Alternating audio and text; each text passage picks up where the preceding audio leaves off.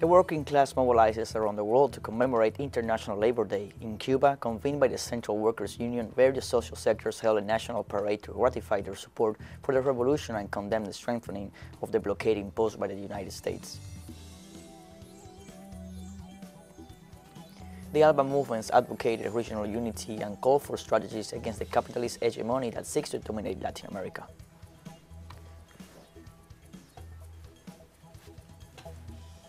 The United Nations called on the international community to provide resources to address the humanitarian crisis in Yemen.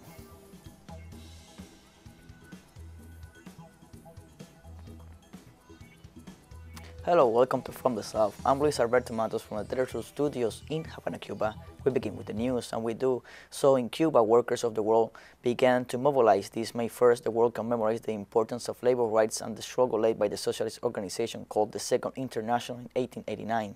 With the presence of General Raúl Castro Ruz, historical leader of the revolution, and the president of Cuba, Miguel Díaz-Canel, the historic parade to celebrate International Workers' Day began in Havana's Plaza de la Revolución.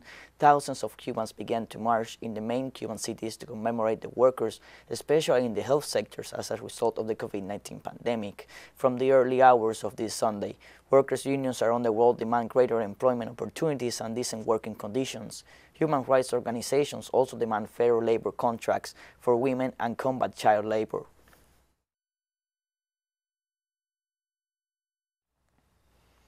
Various social sectors marched across the country to commemorate International Workers' Day, organized by the Central Workers Union of Cuba. The mobilization that took place in different squares and avenues of the nation was held under the slogan, "Cuba lives and works." The central act took place in Havana's Revolution Square and was attended by President Miguel Díaz-Canel and revolutionary leader Raúl Castro. During the massive event, scientists and health workers, together with other social sectors, called for progress in the consolidation of the country's socialist and democratic model, expressed their support for the Cuban Revolution, and condemned the growing blockade imposed on the country by the United States.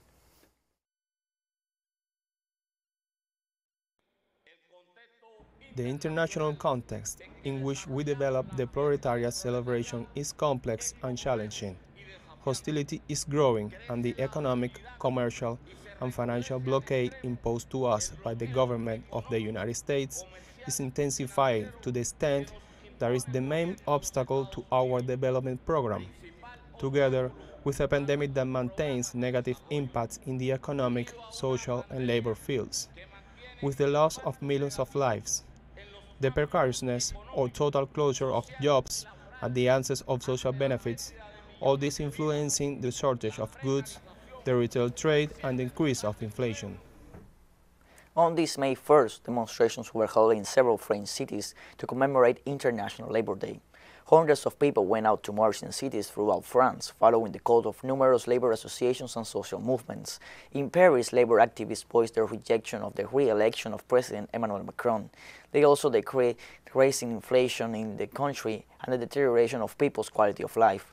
According to a preliminary report issued by the National Institute of Statistics and Economic Studies, inflation stood at 4.8% by late April.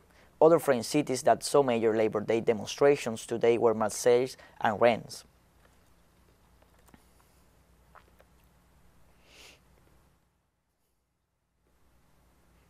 Italian trade unions were also on the street this May 1st to celebrate International Workers' Day.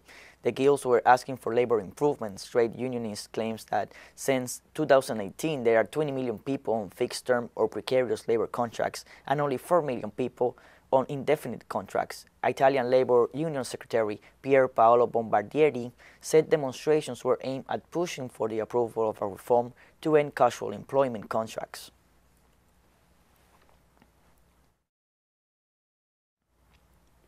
And in Haiti, at least 3 policemen were injured in clashes between the Chemechan and 400 Maboiseau gangs engaged in an armed conflict in the region known as Plain Cul-de-Sac in their dispute for the territory. Police spokesman Gary DeSoresier reported that the incident took place in the Croix de Bouquet community, a suburb located northwest of the capital Port-au-Prince, just as authorities were conducting a search operation to localize gangs. According to a civil protection report, at least 20 deaths among civilians and gang members, as well as dozens injured, thousands displaced, and some 20 houses burned down, is the preliminary result of clashes among criminal gangs.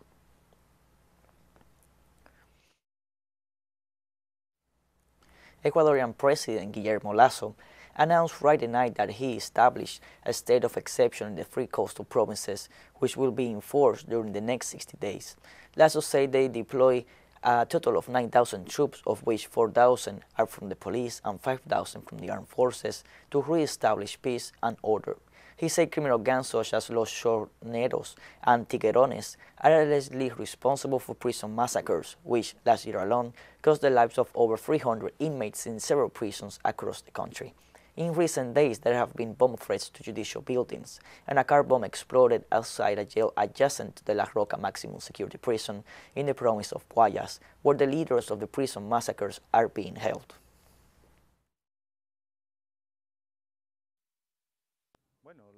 The crime rates have increased in these provinces, and according to the information that the police have, these are the places where a stronger collaboration is needed between the army and the police. This affects us all. It is terrible. We are all affected by insecurity. We can no longer go to places as easily as we used to. For example, if you go to a restaurant, you can't go there anymore. Now you buy takeaway food because you can, because of the lack of security. In Mexico, Esteban Cruz Rosas, journalist and indigenous leader, was released after being kidnapped on Thursday 28th in the municipality of Tangancicuaro in Michoacán. According to the State Attorney General's office, Cruz Rosas was released on Saturday after an operation by the National Guard and Mexican Army, who were in charge of tracking the victim through the mountainous areas of the Purepecha highlands. He is currently being treated according to the legal protocols while the police investigation continues. Cruz Rosas, who is coordinator of the Communal Government Council in the indigenous Purepecha community of Ocumisho, where he works as a journalist, was kidnapped on Thursday, April 28th, around 2:30 p.m. local time, on the highway between Tangancicuaro and Charapan.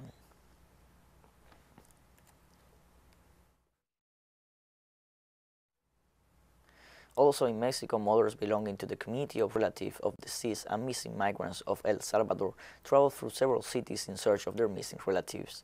This Friday, the caravan left from the Plaza Divino Salvador del Mundo en route to Guatemala and then to Mexico, where they hope to visit at least 6 migrant shelters to obtain some information about the fate of missing migrants on Mexican soil who were on their way to the United States. The group will enter the Mexican territory next Sunday. They will pass through Chiapas and Tabasco, then they will arrive to the shelter Las Patronas, and on May 6 to the port of Veracruz. This caravan is organized every year by the Mesoamerican Migrant Movement Civil Association and the Bridges of Hope project, but due to the pandemic, it had been postponed for 2 years.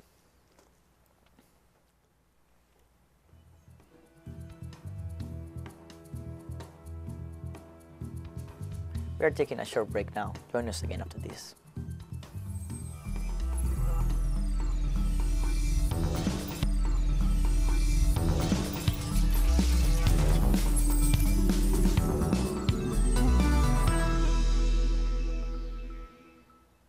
Welcome back to From the South. In Argentina, the delegates of the Third ALBA Movement's Continental Assembly called for strategies against capitalist hegemony that intends to dominate Latin America. During the event, which started on Wednesday in Ezeiza, the member of the secretariats of the meeting, Manuel Bartoloni, said the movements intend to develop strategies to face the deepening of the capitalist crisis. Also, the member of the Argentine Pharmacy Union, Pascual Manganiello, denounced the hegemony exercised by the United States, as well as the implementation of blockades to countries such as Venezuela and Cuba. Likewise, the president of the Simón Bolívar Institute for Peace and Solidarity Among Peoples, Carlos Ron, pointed out the work in the search for strategies to guarantee social justice, cooperation, and solidarity to face the wrongs of the capitalist system.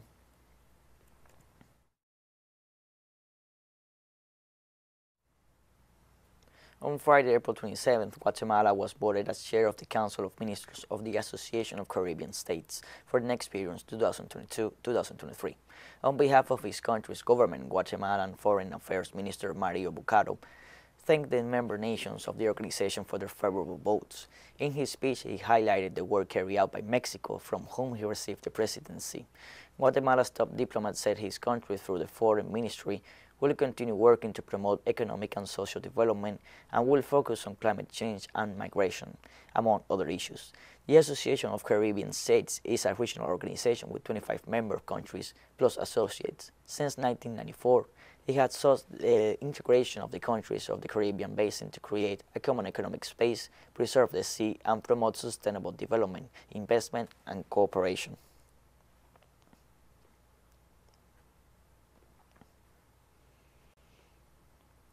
During the 27th Ordinary Meeting of the Council of Ministers of the Association of Caribbean States, Nicaragua was elected to chair the organization's Special Committee on Sustainable Tourism for the period 2022-2023, together with Jamaica, the Dominican Republic, and Guyana. These countries will occupy the first and second vice presidencies and the rapporteurship, respectively. During the meeting, Nicaragua submitted the annual management reports of the pro tempore presidency of Mexico. In his speech, he stressed the importance of resuming China's request to join the Association of Caribbean States as an observer state, pointing out that China is the second largest trading partner of Latin America and the Caribbean.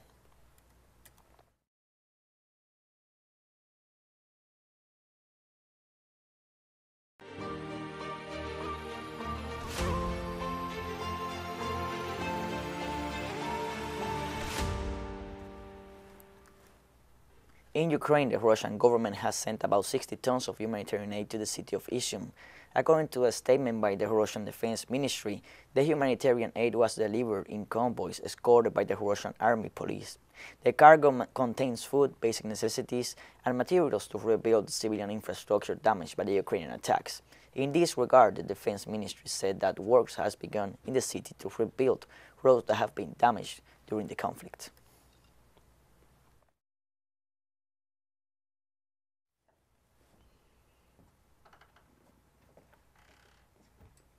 A correspondent of the Russian magazine Sputnik reports that about 25 people, including 6 children, have been evacuated from the area of the Azovstal steel plant in the city of Mariupol.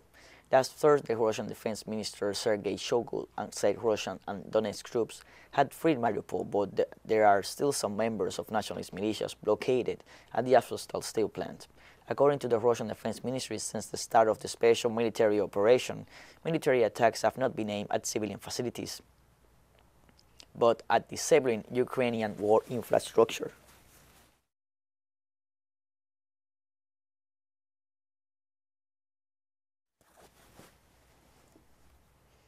Pope Francis once more called for the opening of humanitarian corridors in the Ukrainian city of Mariupol to evacuate civilians from the conflict zone. This Sunday during Mass in St. Peter's Square and after reflecting on the Gospel, the Pope made an appeal to attend to the humanitarian situation in Ukraine. Also, Pope Francis recalled that the elderly and children are suffering in the midst of the conflict between Moscow and Kiev, being expelled from their territories. He also thanked the reporters for their work in bringing information about the armed conflict. Regarding the Azovstal steel plant, the Pope called for the evacuation of the people trapped in the city.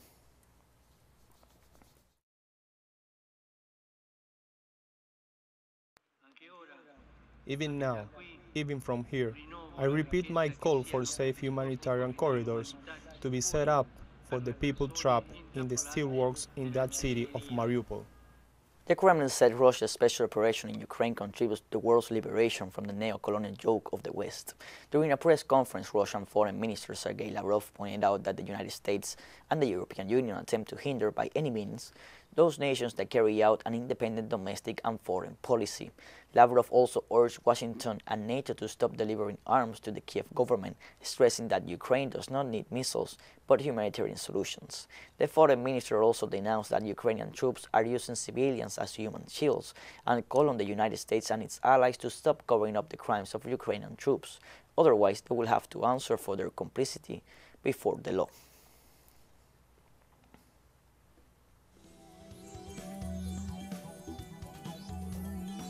And we have more news coming up after a final short break, so don't go away.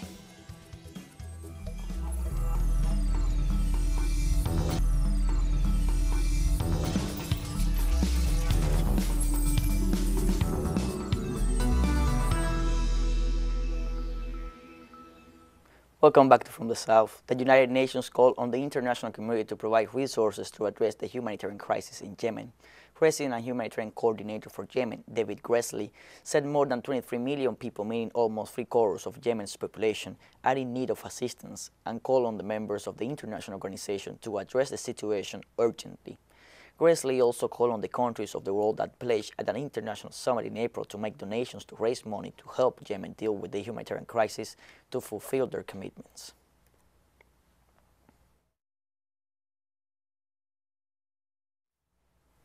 The Palestinian Foreign Ministry has accused the international community of being an Israeli accomplice for its silence in the face of the growing number of crimes committed in the occupied territories. The Palestinian Ministry of Foreign Affairs, through a communique, said justice is not being served after the Israeli army's actions in Ramallah and urged United Nations Secretary General Antonio Guterres to activate the international protection system for Palestinian citizens.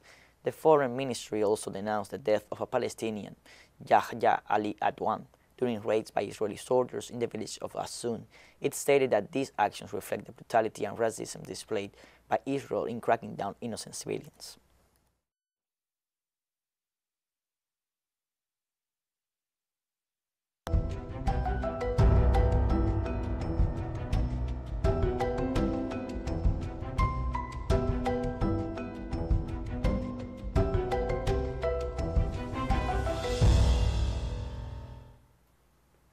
The Emergency Operations Center of the Dominican Republic reported on Saturday that other 8 provinces have been added to rainfall alert.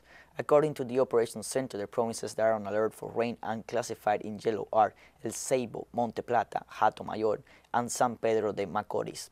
Those classified in green are La Romana, La Altagracia, El Gran Santo Domingo, San Cristóbal, Samana, Sánchez Ramírez, and María Trinidad Sánchez.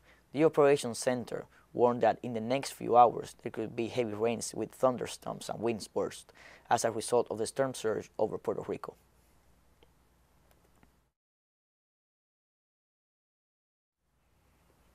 Two people died and several had to be rescued on Saturday after heavy rainfall led to massive flooding in Guadalupe. The Caribbean island is under a red alert for heavy rains and thunderstorms. Rainfall has exceeded 300 millimeters, a phenomenon higher than that recorded during Cyclone Maria. The access of the Ponta area are flooded and landslides are reported in the Grand Fonds. The rains have also resulted in power outage and difficulties in water distribution. Looking at the situation, the public has been requested not to move in the Point Tree area and not to hike in the mountainous area. Travel must remain limited to the rest of Guadalupe.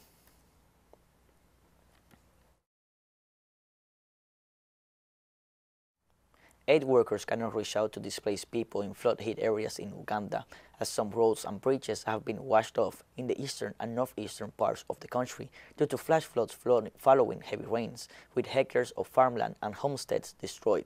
Homes and farmland have been submerged in more than 3 sub-counties, leaving scores of people homeless, according to the Uganda Red Cross.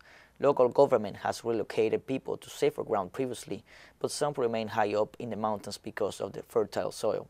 Families are in urgent need of assistance, according to the organization. Currently, people are camped in schools and churches as disaster response teams assess the extent of damage and needs. The Meteorological Department warns that ongoing heavy rains will continue till the end of May.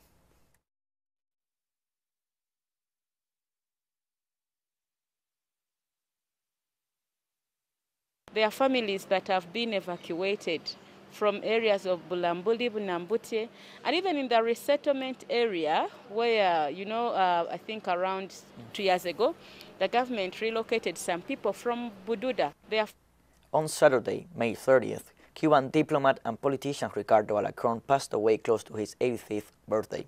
The news was announced by his relative to local media on Saturday morning. However, they have not yet revealed the causes of his death. The renowned diplomat, who also worked as a writer and a politician, was born in Havana in 1937.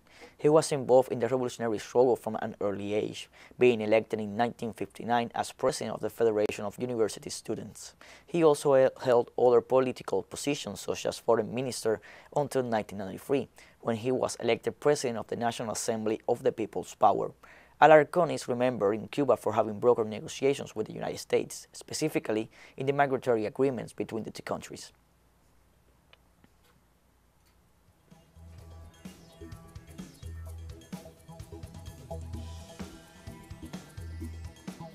And we have come to the end of this news brief. Remember, you can find this and many other stories on our website at telesurenglish.net. You can also join us on our social media, Facebook, Twitter, Instagram, and Telegram. For TeleSUR English, I'm Luis Alberto Matos. Thank you for watching.